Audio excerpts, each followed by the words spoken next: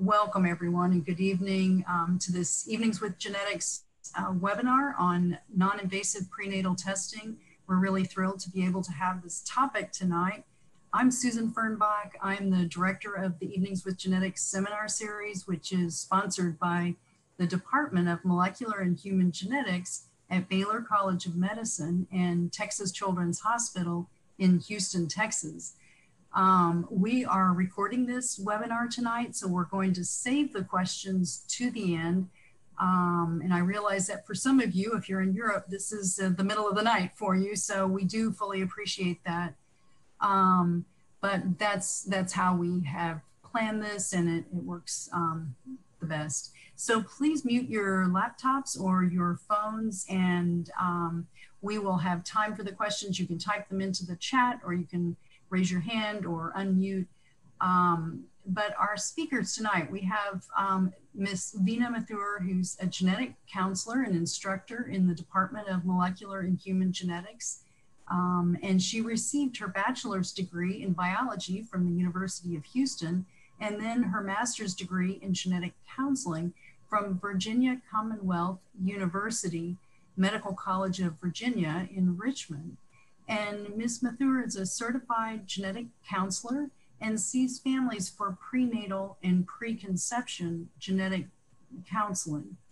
And for the question and answer session, she'll be joined by two additional faculty members, Dr. April Adams, an assistant professor of obstetrics and gynecology, as well as molecular and human genetics at Baylor College of Medicine, and Sandra Darilek, an assistant professor of molecular and human genetics and co-manager of the Prenatal Genetics Service at Baylor. So please give a warm welcome for Veena, and I will let her take it away. Thank you. Thank you very much. I just want to confirm once again that everyone can still hear me and nothing magical has happened to my sound. Okay, I see Susan nodding. Thank you. So welcome to this Evening with Genetics seminar. And for those of you watching after the fact, this is being recorded on Tuesday, November 24th, 2020. Tonight, we will be discussing non-invasive prenatal testing for both chromosomal and single gene disorders. And let's see if I can advance my slides. There we go. Before we get started, I just wanted to briefly mention that Sandra and I are all employees of Baylor College of Medicine.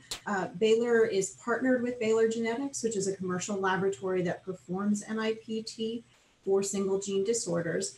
That said, none of us receive financial compensation or income from Baylor Genetics. So today's objectives are to discuss some of the following. We want to make sure that our audience has a basic understanding of the genetic concepts behind NIPT and understand some of the uses for this type of genetic screening during pregnancy. And then some of those basics will include the specific conditions that NIPT is able to screen for. That will include aneuploidies, which I'll define as we go along here. Some conditions that involve deletions and duplications of chromosome material, single gene disorders, and we'll also get into the limitations of NIPT, the uncertainties around NIPT, and importantly, the future directions and where we see this going beyond 2020. And as Susan mentioned in the beginning, if you would like to ask a question, the best way to do that is to enter it into the chat field. And as we're going along, both Sandra and Dr. Adams will be looking at those questions. And at the end, we'll make sure that we address them for the audience. And in addition, if you think of a question at the end of this seminar, please feel free to enter that into the chat and we can answer it verbally. So as we get started, I wanted to just poll the audience to figure out where people are coming from in terms of their background knowledge. So to do that, if you are using a laptop and it's easy, you can feel free to go to this URL that I've posted here, or if it's easier on your cell phone, If you can send a text message to the number 22333, and in the body of that text message, you can simply put this word Veena Mathur 431. This will allow you to join the poll, and then from there, you'll be able to select your answer. So I'll give everybody maybe 20, 30 seconds to get that going. And hopefully these polls are familiar. If you are unable to join the poll, that is okay. This is just an informal way to help me know what you already know coming into this talk. And also I should mention that these polls are anonymous as well, so feel free to answer honestly. So with that said, the question I'm asking is, again, what do you know about NIPT coming into today's talk? So option A is for those that are very familiar with NIPT, but interested to learn more about recent advances and future directions. Option B is for those who have heard some about it before, but don't know a ton and are here to learn more. Option C is, I know basically nothing. This is all news to me. And then option D is, I'm here because somebody told me I needed to be here, but I am willing to listen politely. So if you can enter your answer. Next, we'll see if this works. Okay. So it looks like we've got a good mix of folks, many of whom are either don't know much of anything about NIPT, some people who've heard about it, and others that are very familiar with it. So I will let you know up front that this talk is primarily geared for people who fall into categories B or C, but I will sprinkle in some technical details that hopefully will appeal to those that fall into group A. All right, thank you very much. All right, first a little bit of introductory genetics. For some of us, high school biology was a long time ago. So I think this will be useful in helping to understand what NIPT is and how that can be useful. So if you look at a cell under the microscope, you can see that within that cell, we all have chromosomes, and chromosomes are the packages that contain our individual genes. So when you unwind this chromosome, our genes are the specific instructions that tell our body how to grow and develop.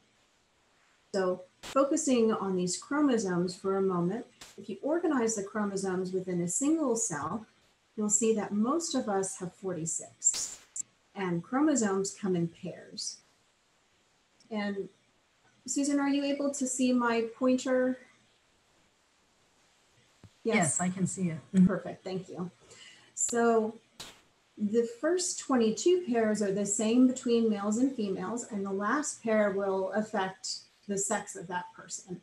Girls typically have 2 copies of the X chromosome, and boys have 1 X and 1 Y. Within each of these pairs, 1 chromosome comes from our mother, and the other comes from our father. So 46 chromosomes is sort of the recipe that makes us who we are. And for many years, we've been offering some form of screening for at least a few of these chromosome conditions. And historically, these screens have been performed on a sample of mom's blood. And the goal is to see what's the chance for a baby to have a specific chromosome condition. Is that chance increased or decreased?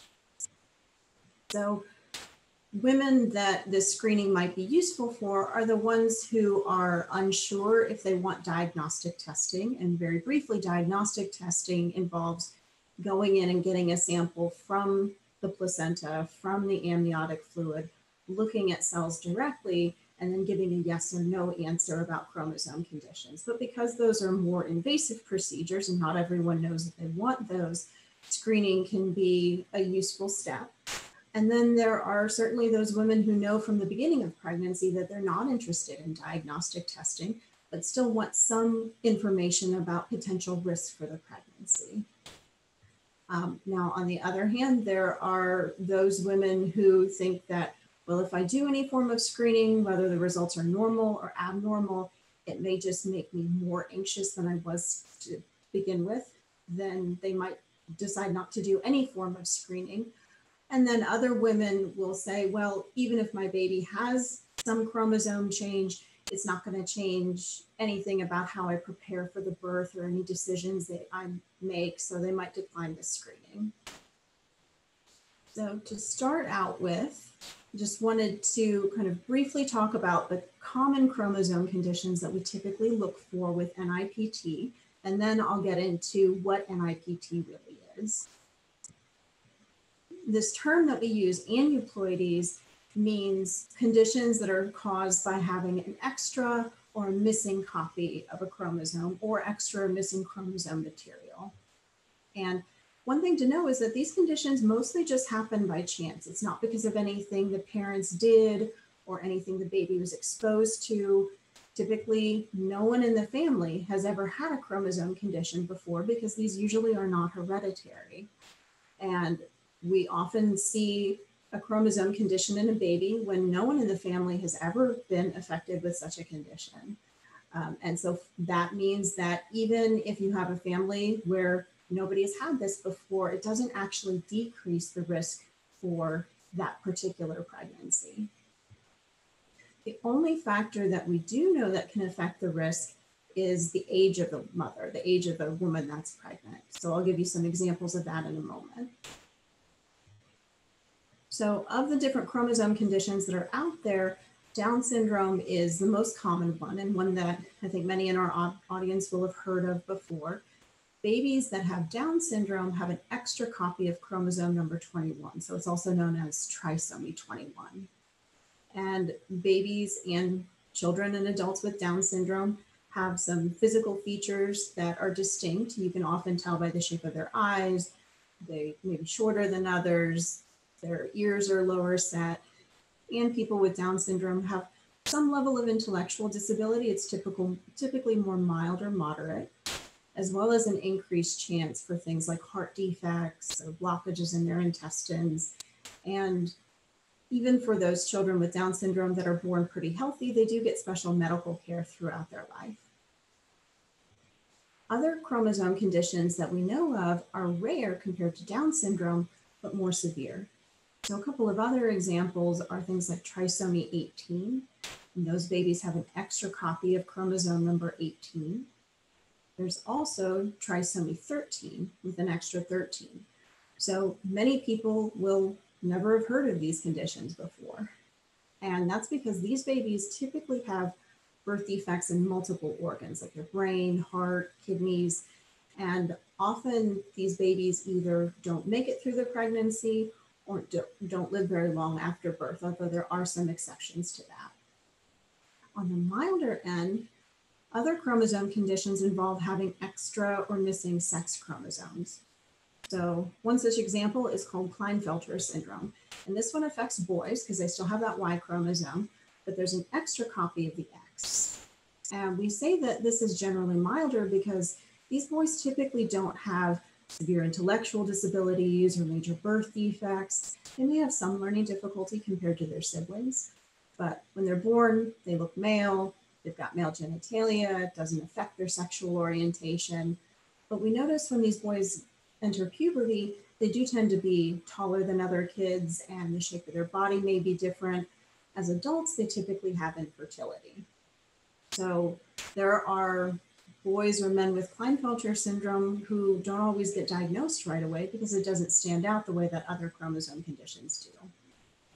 So as I mentioned before, the chance for these chromosome conditions is related to the age of the mother. With each year of her life, the chance for her baby to have an extra or missing chromosome goes up somewhat. So this slide shows what's the chance for these specific conditions based on the mother's age. So to keep it simple, we use an example of a woman who is 35 years old. And if we do testing in the middle of her pregnancy, the chance for her baby to have some extra or missing chromosome is 1 out of 141. So that's less than a 1% chance. And the chance for her baby to have Down syndrome in particular is something like 1 out of 310. So the odds are still in her favor that the baby would not have a chromosome condition, But you can also see how with each year of her life, that chance goes up somewhat more. So next, I'd like to talk more specifically about what is NIPT, what is this non-invasive prenatal testing? And a word about the terminology that we use. This testing has a lot of different terms depending on who you talk to or what literature you read. It could be called non-invasive prenatal testing or screening or cell-free DNA. For the purposes of this talk, I will simply call it NIPT or non-invasive prenatal testing. But if you see other terminology, it's all the same thing. So this testing involves getting a blood sample from a woman that's pregnant, as long as she's at least 9 or 10 weeks into that pregnancy. And when we look at her blood, we know that there are fragments of DNA that are just floating around. And something like 90% of that DNA is coming from the mother herself, from her own cells. And roughly 10% of the DNA that we find is coming from the pregnancy and specifically coming from the placenta.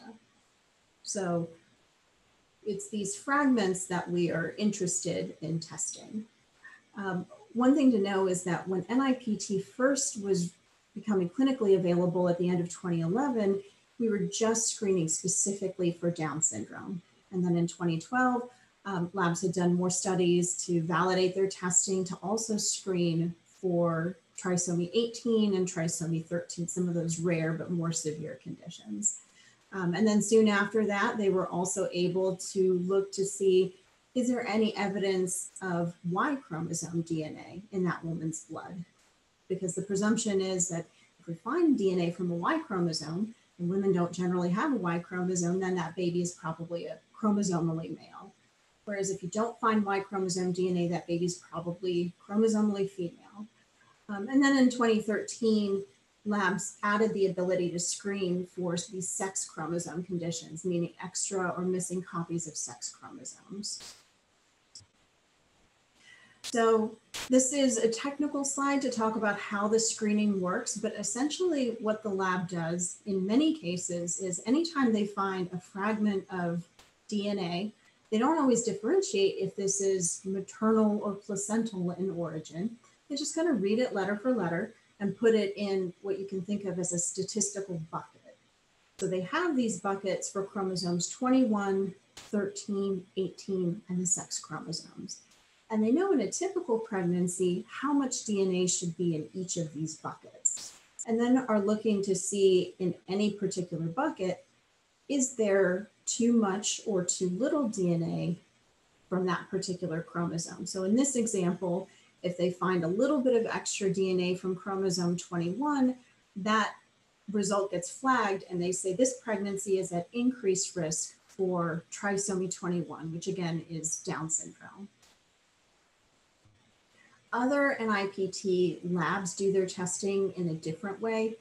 Very briefly, they rely on what we call SNPs. And SNPs are essentially just minor changes that we all have in our DNA that don't affect the function of the gene, but we know that even for people who are unrelated to one another, they might share a few SNPs in common, but when you start looking at multiple regions, multiple SNPs, you can start to tell the difference between different people or people who are related by blood. So labs will use these SNPs to determine what's the SNP profile like for a baby that usually has normal chromosomes versus what is the SNP profile like for babies that have chromosome conditions. And this is also useful because they can then differentiate in a fragment of DNA, is this more likely coming from the mother herself or is it coming from the pregnancy? So what are some of the benefits of doing NIPT for these common chromosome conditions, these common aneuploidies? We know, again, that the chance for an aneuploidy in a pregnancy is related to the mom's age.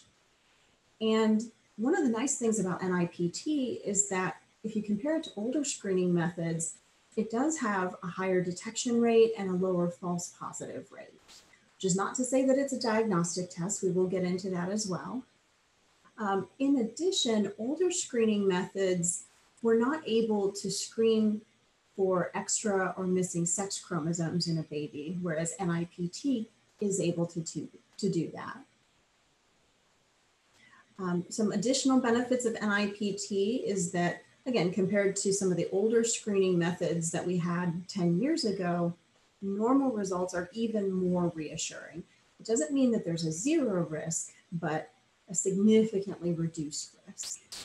And on the other hand, if the results come back positive, if they show an increased risk for one of these chromosome conditions, that's associated with a higher risk than it would have been if you had positive screening 10 years ago. So to illustrate this point, we know that if a woman is 35 years old and the results come back positive for Down syndrome, that means that the chance for the baby to truly have Down syndrome is on the order of about 80%. Whereas if she had a positive quad screen for Down syndrome, which is an older screening method, the actual chance for an affected baby could be as low as 1 out of 200. So in other words, 0.5% chance. So NIPT can do a better job of separating those pregnancies that are at increased versus decreased risk. So one question that we get all the time, one question that you may be asking yourself is, how accurate is NIPT for these common aneuploidies? Unfortunately, there's not a simple answer to that, and it depends on what you mean when you say accurate. So it's always easier to think of this in concrete terms. So let's pretend that you are a 35-year-old woman. I know that for some people that would be a miracle, but let's say you're 35, you're currently pregnant, and maybe about 3 months into that pregnancy, about 12 weeks. So some questions you might have are, in general, if we're testing a bunch of pregnant women, how likely is NIPT to detect Down syndrome if a baby really has Down syndrome? So in other words, what you're asking about, what's the sensitivity of the test? What's the detection rate? On the other hand, you might be asking, in this situation, just across the board, NIPT will come back with a positive result for babies that have Down syndrome a little over 99% of the time. So it is a very sensitive test. Another question is just, if we're testing women of all ages and all different categories, how likely are you to get a low risk NIPT result for a baby that does not have Down syndrome? In that case, what you're asking about is the specificity, and that's related to the chance for getting a false positive result. So going back to this example for Down syndrome in general, they say that the specificity, again, is very high, well over 99%, and the chance for getting a false positive is also very low, 0.09%. But one thing to keep in mind about these numbers that I'm giving you here is that it doesn't actually tell you anything about your specific risk estimates. These are estimates for across large numbers of women who are being tested with all kinds of different risk numbers. So most people, when they're asking about accuracy, want to know, how does this apply to me, to my pregnancy? So to that end, many people would want to know, if my NIPT comes back showing an increased risk for Down syndrome, what's the chance for my baby to truly be affected? So in statistics, they call this the positive predictive value of the test. So again, going back to that 35-year-old woman who's pregnant and doing the test, the chance for her baby to be affected is about 80%, which is a very different number from the sensitivity and specificity that I showed you earlier. The other question people ask is, if I get a normal result, if it's low risk for Down syndrome, what's the chance that my baby is not affected? And that term is called the negative predictive value. And again, that is a very high number, 99.997% chance. It's not 100%, but that's why a normal NIPT can be very reassuring. So these numbers, the way that we calculate these numbers, depend on a few different ideas. What's the detection rate? What's the false positive rate? But importantly, what's the risk that you had going into the test? And that's not the same for every woman. So with that, time for another poll. And again, you will either text to that 22333 number And if you've already registered, then you are ready to go. So the question is, which of the following women has a higher chance for an affected baby? And this is mostly just based on your own intuition. So example A is a woman that's 40 years old and she gets a positive NIPT result for Down syndrome. Option number 2, or B, is a 25-year-old woman who has a positive result for trisomy 13, which is a rarer condition. You might think that either these women have the same chance to be affected, or if you have no idea, that is okay. Let me know that too. I just want to get a sense of what our audience thinks. So I'll give you a minute to think through this and enter your answer.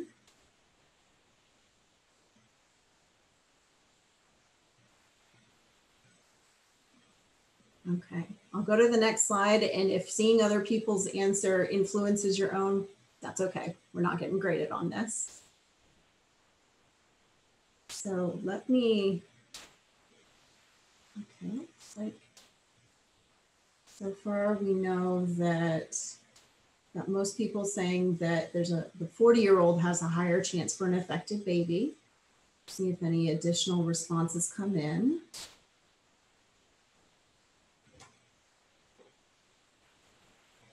Got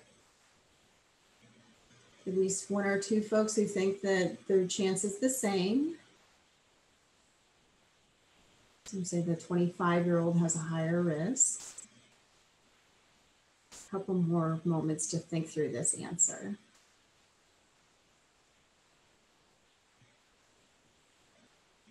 All right.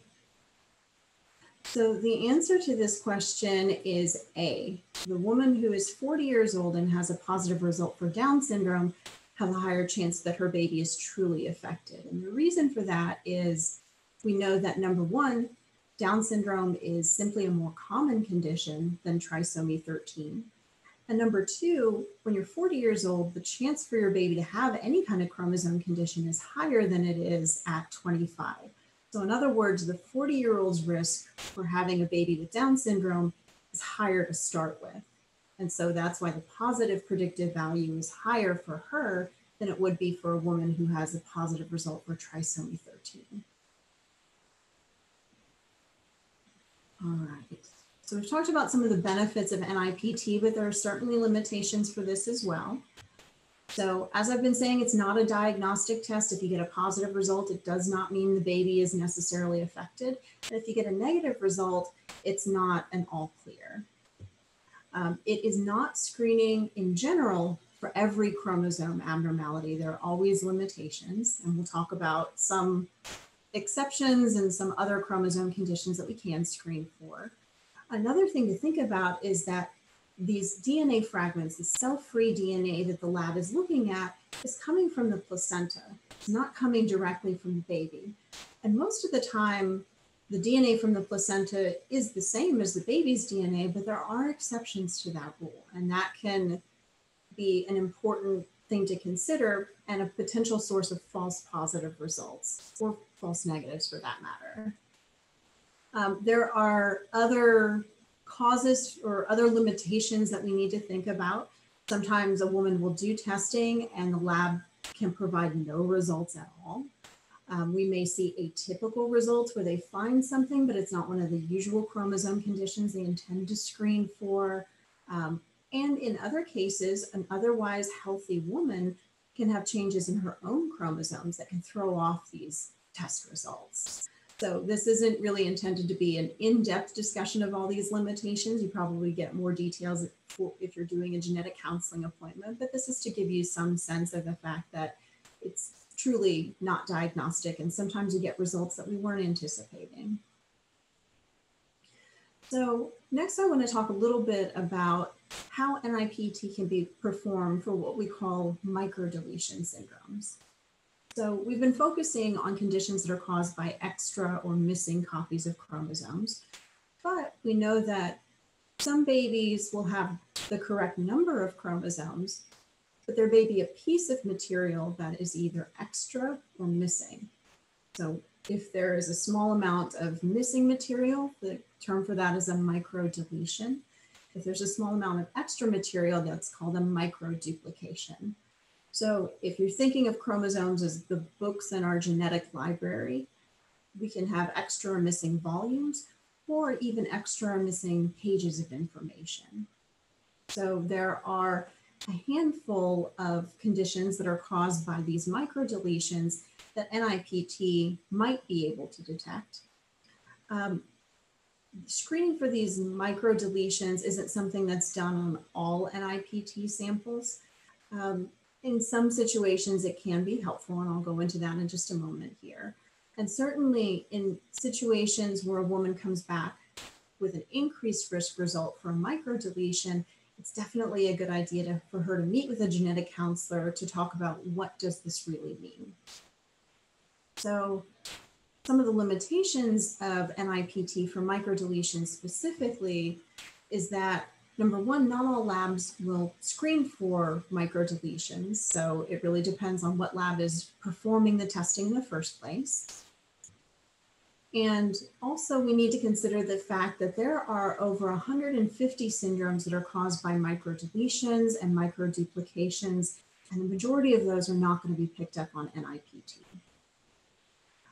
It also will not work if the mother herself has one of these conditions. So for example, if a woman has a condition called DiGeorge syndrome, which is a microdeletion on chromosome 22, so much of the cell-free DNA that we find in her sample will have that small deletion, and it becomes really hard to discern, does the baby have that deletion as well or not? Because we're talking about really tiny amounts of DNA.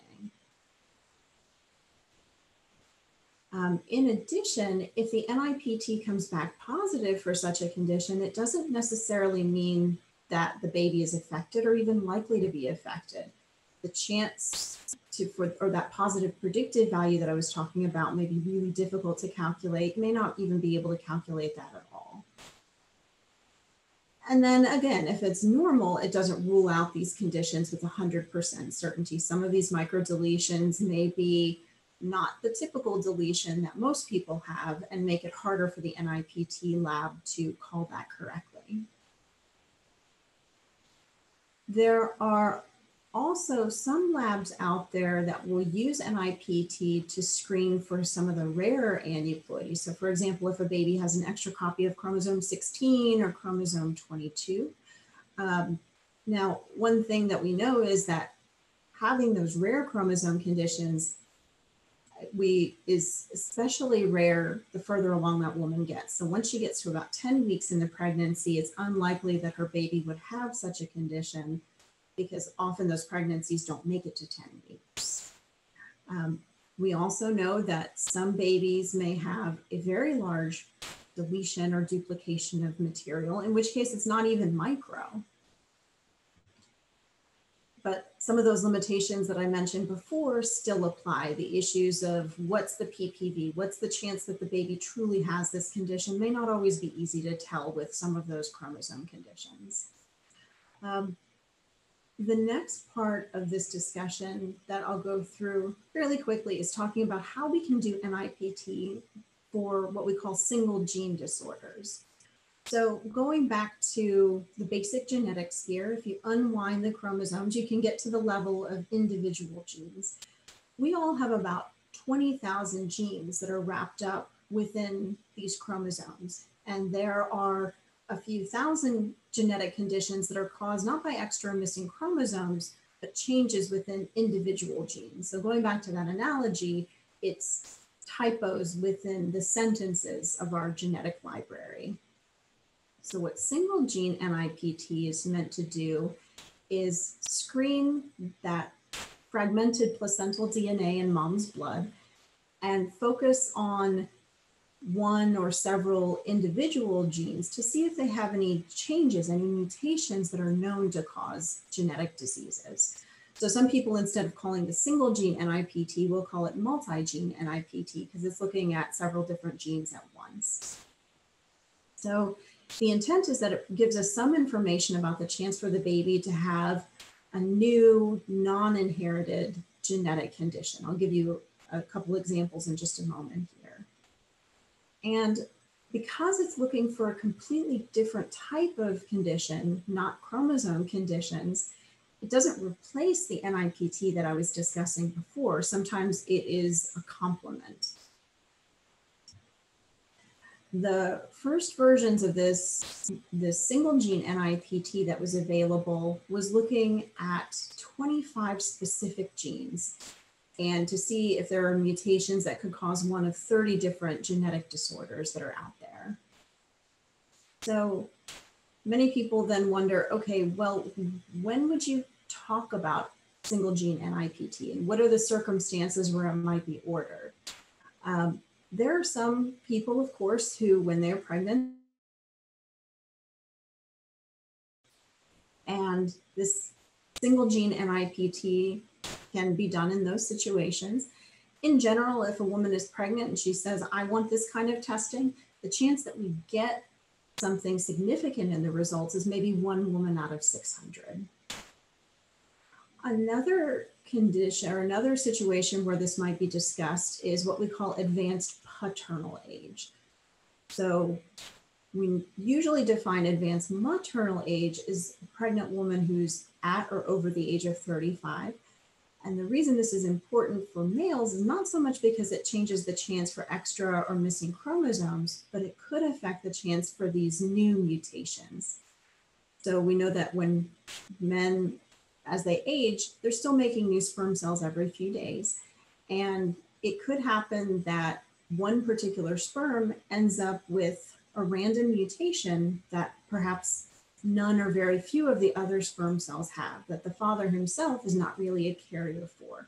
But if that's the sperm that finds the egg, then you might see a new genetic condition in that pregnancy. And we do have data to show that with each year of the father's life, the chance for these new mutations in sperm does go up. So some other uses for single gene NIPT would be if the father himself has one of these 30 specific genetic conditions that are covered on the panel. So this is particularly relevant if the father has a known mutation. If he's already had genetic testing and we know what gene and what mutation to look for. Without that information, testing on the pregnancy may not be fully informative. If you get a normal result, it's not always clear. Is it because the baby's truly unaffected, or did we just not know what we were looking for? Or if an ultrasound, particularly later in the pregnancy, shows findings that make you think about one of these 30 specific genetic conditions, but the mother's not interested in doing an invasive procedure that would give us more diagnostic information. So one example is if we see later in the pregnancy that the length of the long bones, like in the upper arm or upper legs, are much shorter, or other ultrasound findings, we might be suspicious of a condition called achondroplasia.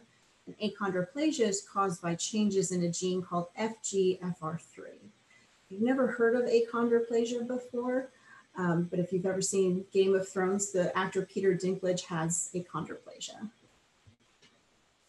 So, and just with anything, single gene NIPT also has its limitations. It's not diagnostic. I hope you're sensing a theme here.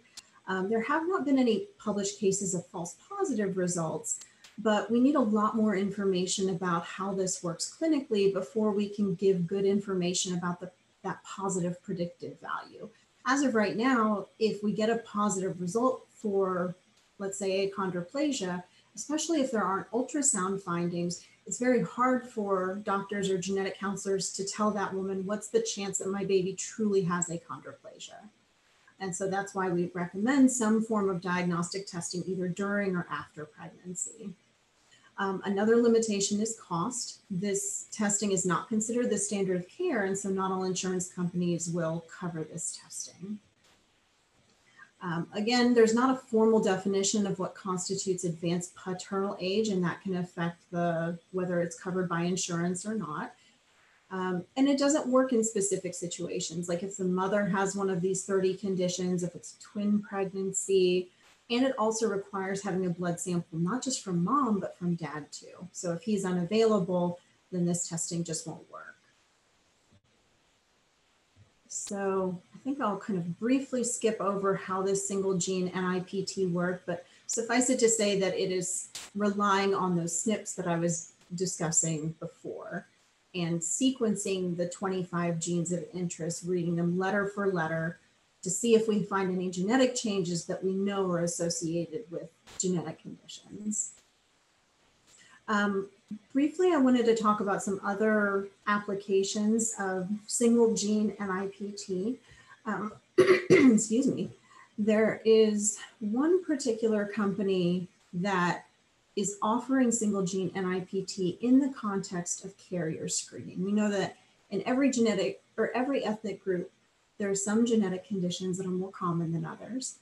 So for many of these conditions like sickle cell disease or cystic fibrosis, the baby would only be at risk if both partners are carriers of the same genetic disease. And then if they are, every time they get pregnant, there's a 25% chance for a baby to be affected. So one particular lab that's out there will perform carrier screening on mothers to see if she is a carrier for one of a few specific conditions, things like cystic fibrosis, sickle cell disease. And these numbers just illustrate that they are not super rare depending on that person's ethnic group. And then if that woman is found to be a carrier for one of those conditions, rather than having to take the extra time to get the male partner tested, see if he's a carrier too, and then do testing, diagnostic testing of the pregnancy, this particular lab will perform single gene NIPT immediately when they see the woman as a carrier to see if they can determine whether the baby is at increased or decreased risk to have the genetic condition, not just to be a carrier, but to actually have the disease and the symptoms that go with it. There's at least one other lab in the US that performs what I'll call custom single gene NIPT. So essentially what this is designed for are those pregnancies where we know off the bat that there is an increased risk for some other inherited condition that may or may not be all that rare. So for example, if the mother or the father has a genetic condition themselves, and there's an increased risk for passing that on. If we already know that both partners are carriers for the same recessive disorder like sickle cell disease, or if they've had a previous child with a genetic condition and we know what the mutations are that that child has.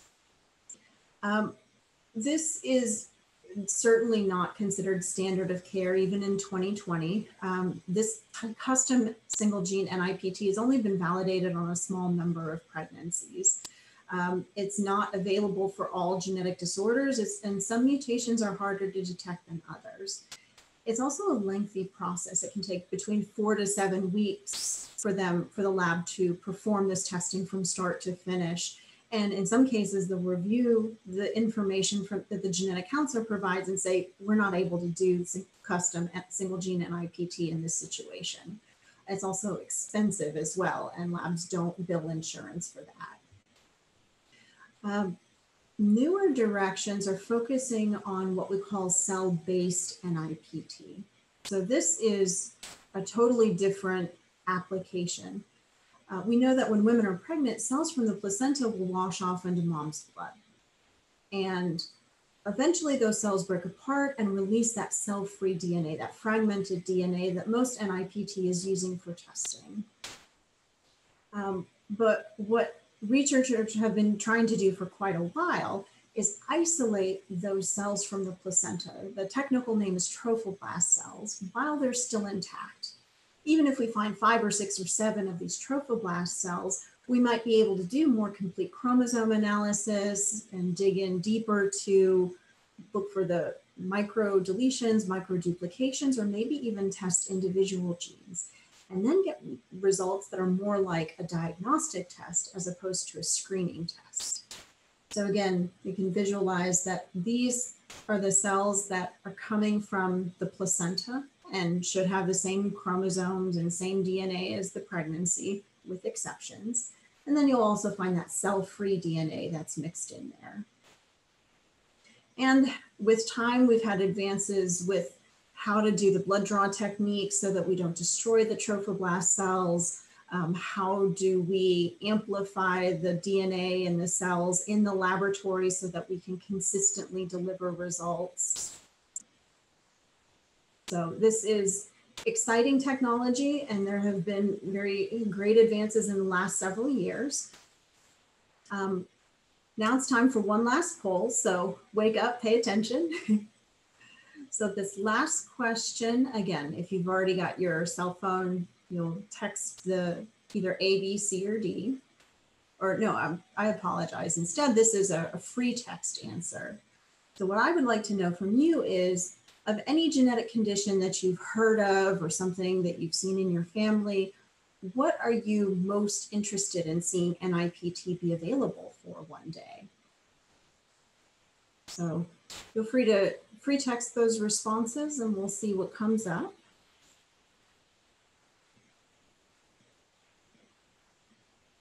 Cancer genetics. There's some interesting applications there. That's just me. Sickle cell variants. Yeah, this is important. Uterine cancer. And one thing that I should mention is that many people, or much of the time when we're doing testing during pregnancy, the focus is what's the chance for that woman to have a baby with a genetic condition that affects baby either during pregnancy or sometime during childhood. So people are very concerned naturally about cancer predispositions, but I think current NIPT technologies are not really focused on that yet. Congenital adrenal hyperplasia is a great one, and the genetics of that are complicated. Many people who are affected will have several mutations within the same gene. I would love to see that so that we can get diagnoses earlier. Rare neurodevelopmental disorders are really important because individually a genetic condition can be rare, but when you add them all together, they become not so rare. Autism, SYNGAP1, very good answers. People, a couple more minutes to finish up these responses. Neurological diseases, there are many that have infantile or childhood onset that would be really helpful to know. Pompe disease is a good one. So in a perfect world, we would be able to get a blood sample on a pregnant woman and test for a variety of these conditions without having to do an invasive procedure and have good confidence in these results. One thing to consider just briefly is what are the recommendations from professional societies like the American College of Obstetricians and Gynecologists, the American College of Medical Genetics, and these are comprised of the physicians that are involved in ordering this testing. And this is also, these recommendations are what doctors and genetic counselors pay attention to when they offer genetic testing. So according to quite a recent ACOG practice bulletin, the American College of Obstetricians and Gynecologists was saying that all pregnant women, regardless of their situation, should be offered both screening and diagnostic testing. So when they say screening, that could be some of the older methods of screening that have nothing to do with DNA, but just protein and hormone levels, ultrasound, or cell-free DNA, in other words, NIPT. And they also specifically say that screening for other conditions like microdeletions, some of the rare aneuploidies, or larger deletions or duplications is not recommended because the accuracy isn't well established. We don't always know what's the false positive rate, what's the detection rate for the test, because we're talking about relatively small numbers of affected pregnancies in general. An ACMG statement in 2016 has said that essentially they feel that all pregnant women should understand that NIPT is available and that it is the most sensitive way of screening, at least for the common chromosome conditions, things like Down syndrome, trisomy 13, trisomy 18. And a couple other points to know is that ACOG, as of February of last year, put out what's called a practice advisory. So just a quick recommendation regarding NIPT for single gene disorders, and said, at least at that time, that there hasn't been sufficient data to determine the false positive rate and the accuracy of this testing. And so they were saying, at least at that time, that this testing is not recommended for pregnancy. One thing to know is that these recommendations are not rules that must be followed 100% of the time, or else you're a bad doctor or a bad genetic counselor. There are certainly some clinical situations where this screening can make sense. But one reason I point out these society guidelines is that, if nothing else, it also influences how likely are these versions of NIPT to be covered by insurance, which can sometimes affect whether the test becomes prohibitively expensive. So finally, just some things to think about as you walk away from this Evening with Genetics seminar tonight. As I've pointed out, there really is no version of NIPT that's diagnostic that's 100% accurate. It really is just determining increased risk versus decreased risk. And NIPT on paper can have a really good detection rate and a really low false positive rate, but not really tell you with a whole lot of certainty if the baby does in fact have that condition. And luckily in 2020, we are able to screen for some conditions that we really were not able to screen for non-invasively even 6 years ago. Some of these rare chromosome conditions, these small chromosome conditions, and mutations in individual genes. But the majority of rare genetic conditions, many of the ones that you all were giving examples of, are not yet screenable with our current technology, but advances are happening all the time.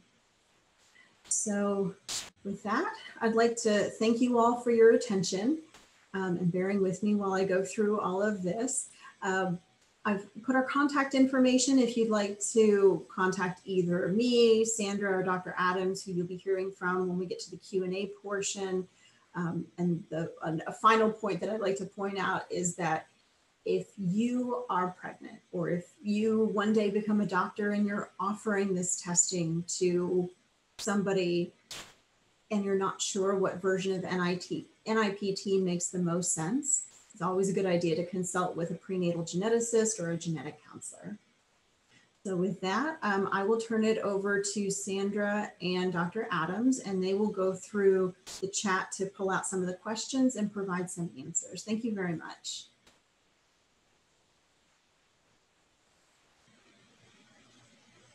Thank you, Veena. That was such a clear presentation. Thank you very much. And now, yes, thank you to Dr. Adams and Sandra for joining us for the Q&A, and this is wonderful. And there were some questions there. Yes, it looks like we had a couple that came through. So I'll go ahead and read the first one that came through, and then I guess you and I, Dr. Adams, can fight over them as we go. The first question we got was, if the egg is from a younger woman, but is growing in an older woman, is there less chance of aneuploidy in that case? And so I can take that one. And I think it's a really good question. Yeah, it's a great question, actually. And especially, you know, I think with IVF, in vitro fertilization being more and more common, and people, some women using donor eggs to get pregnant. It really depends on the age of the egg. So if that egg was removed from the woman's body, retrieved, as we say, from the ovaries when she was, say, 30, then that's the age that we pay attention to when we're calculating risks. So she could be, you know, 37 when that embryo that was conceived using that egg is becoming a pregnancy, but we would use that younger age in that category. So so that is one of the benefits of things like donor eggs from an age-related perspective. The second question we got, and this is a great one as well, is there any screening are there any screening tests for autism, since it's at least in part a genetic condition? Dr. Adams, do you want to field that one? Yeah, sure. I think, yeah, that is a great question. And so autism definitely has some genetic components. We really do consider it kind of a multifactorial condition. So there's not like, we're not looking, say, for instance, like Down syndrome for a specific change in the number of chromosomes. And it's also not a condition that you can diagnose during pregnancy. And so it really doesn't fit criteria for what we would look for as a screening test when we're looking for things that we can help you make a definitive diagnosis during your pregnancy. And we also know a lot about the characteristics of that specific condition and how to look for it with a diagnostic test like sampling the amniotic fluid or sampling the placenta. You know, things like this, as Veena mentioned, lots of different types of screening and testing are on the horizon, but right now that's really not something that we screen for prenatally. So the next question we got is PGD testing in embryos more accurate than NIPT? Do you want me to handle that one, Dr. Adams? Okay, yeah. So, that's a good question as well. I think, you know, for those of you who aren't aware, PGD is what we refer to as pre-implantation genetic diagnosis or testing. It's testing that's done on embryos, and very frequently it's chromosome-based testing that's done on embryos. And I would kind of put it in a similar category to NIPT. It's a screen more so than a diagnostic test, because similar to NIPT, what you're getting in that embryo testing are cells that will ultimately become the placenta during the pregnancy. And so again, while the placenta most of the time does match what the baby's DNA ultimately looks like, there are exceptions to that. So some of the similar issues you can have with NIPT can also sometimes apply to embryo testing. Also, because it's a much smaller amount of DNA that you're working with when you're working with testing on embryos, sometimes the detail that you get about those chromosomes is a little bit less than what you can get from other types of prenatal testing, like your diagnostic tests, like amniocentesis or CVS. So while that PGD reduces risk going in for chromosome conditions, it's very much like NIPT. A negative result doesn't eliminate those risks. Another question that we got is, how should a pediatrician approach a child with a prenatal diagnosis of Turner syndrome with NIPT, but no further testing being done? So that's also, these are really great questions, actually. So in any instance, when we look at NIPT, we always want to just emphasize that it is a screening test. It's a test that tells us, okay, should we be concerned and be looking further? But we always use a next step to make a definitive diagnosis. So if somebody decides they just want to have NIPT, they don't want to pursue any other testing during pregnancy, our recommendation is always to have postnatal follow-up with your pediatric geneticist and have postnatal testing or whatever is indicated based on the exam and findings that happen after delivery. So we would always recommend, that follow-up with diagnostic testing and not to just use that as the final diagnosis. Absolutely. So the next question we got was, can embryos be damaged, resulting in de novo genetic conditions during the PGD process? So again, I think that's a really good question. When you're doing the embryo testing, you're biopsying the embryos. You're taking a small amount of cells from that embryo. Currently, there's no data that seems to provide evidence that the biopsy itself causes genetic mutations or causes even things like birth defects. So we don't have any evidence that you're increasing the risk for those types of things when you do that type of embryo testing. We've been doing embryo testing for about 30 years now in one form or another. And so we do have some, fairly good data, but again, it is an area where we continue to learn a lot. But right now we don't see any major concerns about that process itself causing those types of risks. The next question we got is, can a woman of advanced age do anything to increase egg health? I'll let you take that one, Dr. Adams. That's a good question as well.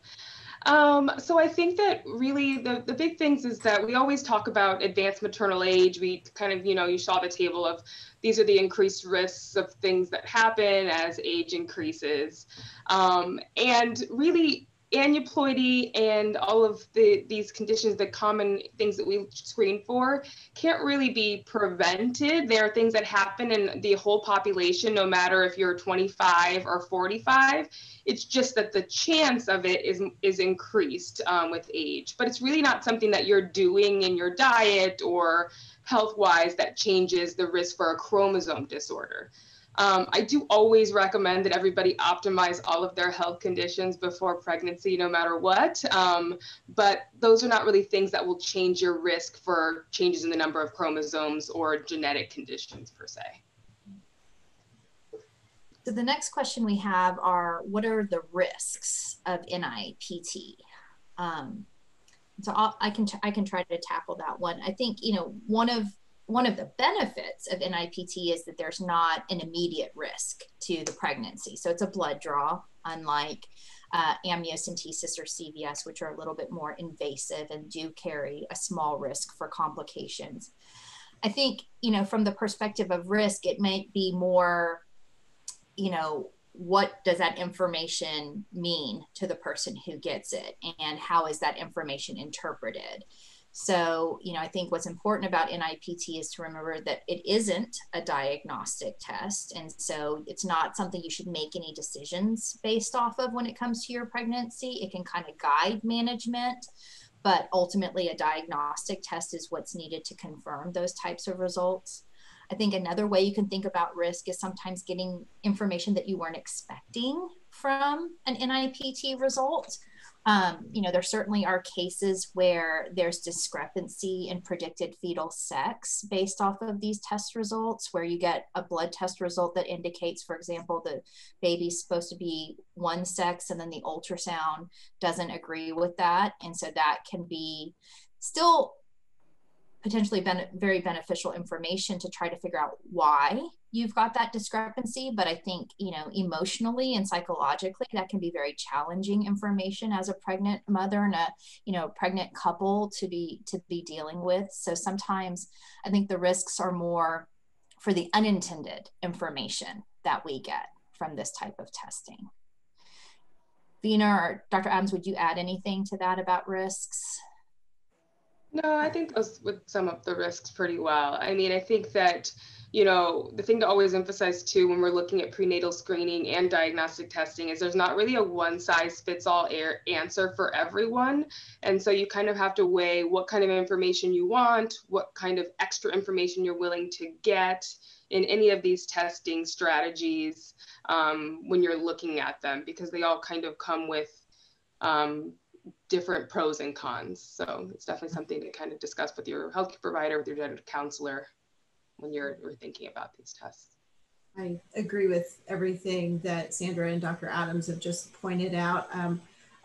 Periodically, we'll have patients who come in for genetic counseling because they've had an increased risk result on NIPT, and they tell us, well, I was just doing this testing because I wanted to know the sex of the baby, and I didn't realize that it could come back showing all of these other potential issues.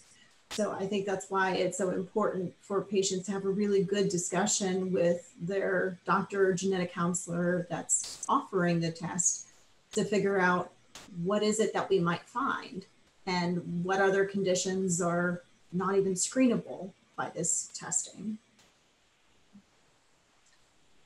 So the next question we got is, since SMA carriers are prevalent, what is diagnostic testing? So I think that that's a good question. SMA is one of the most common inherited genetic conditions. And, you know, now we have treatment options available for that as well, which makes it very important to get early diagnosis.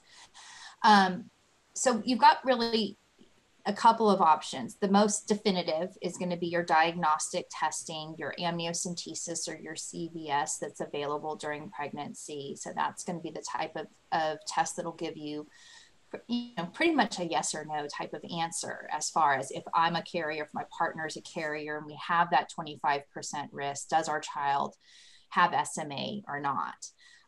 But as Veena touched on in this presentation, for people who don't want to go the diagnostic testing route, but want a little bit more information about that risk, there's at least one lab now that does test for SMA on a non-invasive perspective. Again, kind of what you're left with those test results are, you know, we suspect this pregnancy is at increased or high risk for SMA versus we expect this pregnancy is at low risk for SMA. So it's not that kind of yes or no answer you get with diagnostic testing, but it can give you a little bit more information to go on from that perspective. And I would say in that, the nice thing about that is it's kind of a middle. Sometimes people are, you know, very nervous about invasive procedures, but they want to know, do we need to take that next step? And many times these tests can help you decide whether or not, okay, we're very high risk based on this test. We want to take this invasive procedure, or, you know, we're actually low risk. We can wait till postnatally and decide what kind of testing we want to do. So it can be useful in ways that are not maybe upfront screening, but kind of a middle ground. I think that there's, you know, testing's not always all or nothing. There's often a stepwise approach that you can take if that makes more sense in a given situation. So the next question we got is that it's very common to hear risks related to mom's age, but what about dad? Yeah, I think, oh goodness, yeah. So there was a, you know, I think at the end of the talk, there was a brief conversation about advanced paternal age. And I think that it's not that there aren't risks for genetic condition based on dad's age. It's really that we have the best ability to test for and screen for common aneuploidies, which happen to be associated with advanced maternal age. But with that being said, when we look at all of the things that can, you know, we could find with genetic testing in a pregnancy, so small spelling errors that cause genetic conditions, birth defects, things like that, most of those things are actually not related to mom or dad's age. And so really, when we look at all the things, it's kind of a global risk that's related to your family history, your prior pregnancies, and the age of both parents in general. So I think we should probably, you know, maybe emphasize more of the global picture, I guess, moving forward. The next question we have is, what's the typical amount of time that you have to wait for results with NIPT? It's one of the genetic tests that has one of the probably shortest turnaround times. I'd say on average, you're looking at about 7 to 10 days from the time the blood is drawn, sometimes a little bit faster than that. So about a week on average is how long it takes to get those test results. The next question we have is, can screening be done to determine the risk of conditions caused by hormonal changes, such as vitiligo? Yeah, I don't know of any particular screening that would tell us the risk for those kinds of conditions, because they really are influenced by environment plus whatever genetic predisposition exists. And so we really don't have a good way to screen for that, especially in the prenatal setting. So the next question we have is, when NIPT is being conducted, are the conditions screened pretty straightforward, or does one and their counselor pick and choose? And I think that's a really good question. I think most of the labs, there's a kind of a basic, a core set they're going to do. And typically that's going to be Down syndrome, trisomy 18 and trisomy 13. And then everything else you can kind of opt in or opt out of, depending on your interest in additional testing, you know, how much information you want. Also kind of, you know, you're concerned about having heightened anxiety based on a positive result that, you know, may not have as high of a positive predictive value like Veena was talking about. So you can opt in and opt out of being told the predicted fetal sex. You can opt in and opt out of getting information about extra or missing X or Y chromosomes. You can opt in and out of those other chromosome conditions that some of the labs screen for as well. So I think that that's where the benefit of having a discussion with your provider or your genetic counselor to kind of explain what information you're interested in getting and then having a conversation about, you know, the pros and the cons, the limitations, and the benefits of the different opt-in and opt-out options really are. Because that way you get a test that's more tailored to the information that you want. The next question we have is, what's the general cost for single gene NIPT if you're having to pay out of pocket? And you want me to take that one, Dr. Adams? Yeah, sure. It's a wide range, but yeah. Right. I think if you're, it depends on which single gene option you're looking at first and foremost. So if you're doing, say, that single gene panel test, you know, kind of looking at the 30 conditions for those more kind of out of the blue sporadic conditions, that if you're paying self-pay, the labs that offer that, it's around $350 for that out of pocket. If you're doing, say, the single gene NIPT following the carrier screening for CF, SMA, and sickle cell disease in those, that is something that is built to insurance, but I believe the self-pay price, and Veena, you're going to have to help me with this one because we just found out about this. I think it's around $250 or so out of pocket. So that includes that first step of the carrier screening and that follow-up step of the non-invasive testing if mom comes back as a carrier for one of those conditions. And the reason it's that low is because that particular lab is focusing on billing for the carrier screening part, which is standard of care. And then if they do single gene NIPT off that blood sample when the woman is a carrier, at least as of now, they're not really billing for that part.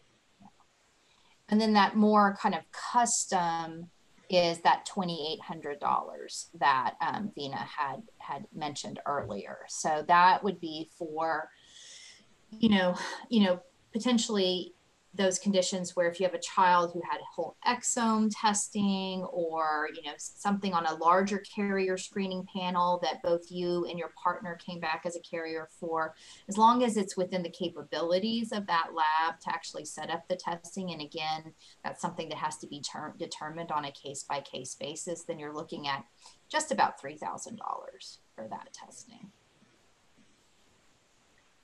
That looks like all of the questions that we've gotten in the chat.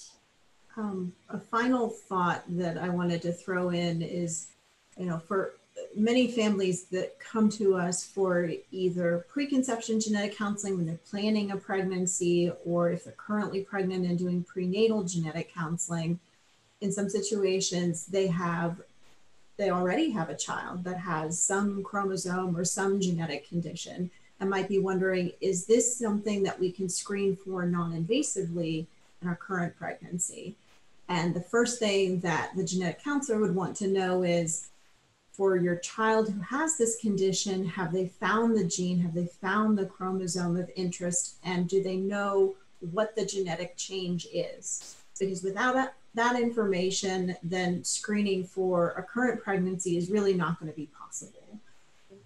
If there is a known genetic change that contributed to that child's condition, whether we can screen for it non-invasively is determined on a case-by-case basis. And that's where meeting with a prenatal geneticist or genetic counselor can be helpful. I think one other thing I'll add is a plug for preconception genetic counseling. You know, I think it's always, if you have the ability to have those discussions before you're pregnant, to kind of put together that plan, it tends to help that decision making once you're pregnant. And especially if you're interested in testing for something that might be a rare condition or a more complex condition, it gives us more time to really determine what is available for you so that that's ready to go, and what's not available, and what our other options are for screening or monitoring pregnancy for you. Well, I'd really like to thank you all. This was a fantastic seminar, and thank you, Veena, for explaining things so clearly, and both Dr. Adams and Sandra. This was really, really helpful. And Veena, I think you have one very proud dad who wrote a comment. And I wanted to say thank you to my audience for being kind, because yeah, my parents are watching, and so. Oh, that's so wonderful. Great. Yeah, well, you did a spectacular job. So thank you very much. And I really thank the audience for these incredible questions. This has been fantastic. Really good. And Laura Ellis is also a genetic counselor, and she posted our survey for tonight's webinar. So you can either click on that link and fill it out right now. It will take you a very short period of time, and we'll also send it out to you by email tomorrow. The surveys really do help us plan future webinars, so we welcome you completing the survey. I just want to tell you briefly, we have we have a whole series of webinars lined up, but the one next month will be on Tuesday, December 8th on tuberous sclerosis complex with Dr. Rohini Korsh, and we're really excited about that one as well. And then January 12th will be on Tango 2 disease. That will be followed by a webinar on direct-to-consumer testing.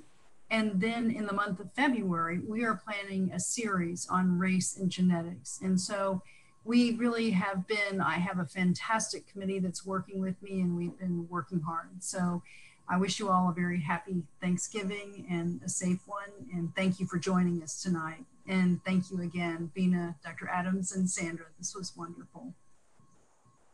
Thank you, everyone. Happy Thanksgiving. Good night. Good night. Good night. Good night. Thanks, everyone.